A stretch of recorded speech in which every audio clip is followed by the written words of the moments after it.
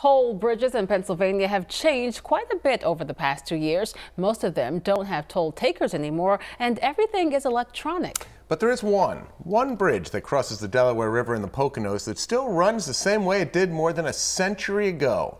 John Meyer takes us there on the Pennsylvania Road. Hi there. All right. Have a great day. This is an escape from our E-ZPass world. Hi there. All right. Have a great day. Thank you, Tim. Human interaction, part of the toll to cross this bridge. Yep, they got me. Good day. This is the Dingmans Bridge over the Delaware River, one of the only privately owned toll bridges in the country. It's an honor to be part of something that's been here for so long. Carol Phillips is secretary and treasurer for the company that owns the bridge. Many of the shareholders are ancestors of the family that started it. It's really important to them because for most of them, it's part of their heritage. The Dingman family's first river crossing was a ferry in the 1700s, thus the name of the nearby community, Dingmans Ferry. Then they saw the need for a bridge. The current one was built in 1900. We got to try this for ourselves. Okay. There you go. Starting with the in-person toll, our trip across the bridge was like a portal into the past.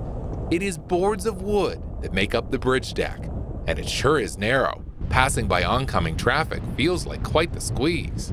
And it's in great shape. It's an older bridge, and it's very well maintained. The sound of rattling boards echoing over the river is a signature of this historic span. There we go. All right, there we go. But it is the toll takers who make a trip across the bridge so memorable. All right. Enjoy your lunch. Catch on the way back. Have a good one. Yep.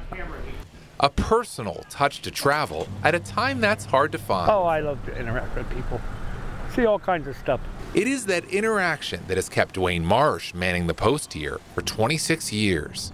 There are the regular commuters. You know, the first name, I don't know half their last names, but, Some of them you see every day? every day. And the tourists, offering directions and just some welcoming cheer. The bridge staffed 24/7, except for Christmas Day. People, I think, take some pride in having this bridge here, and they connect with it. They connect with the employees, and it's an important part of the community. A link between two states, Pennsylvania and New Jersey, and a link to our past. John Meyer, Newswatch 16 on the Pennsylvania Road in Pike County.